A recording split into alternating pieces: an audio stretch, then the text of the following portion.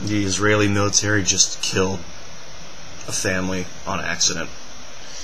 Their bomb misfired or landed on the wrong place, a few doors down from the rocket site they were looking for, and they killed a house full of 11 people, 4 kids, and the full family. And they're saying, well, earlier in the day they said that they're getting ready to expand the attack. Now, Netanyahu is becoming, in my eyes, one of the most vile people on the planet. Like, evil, destructive, greedy, forceful, dangerous.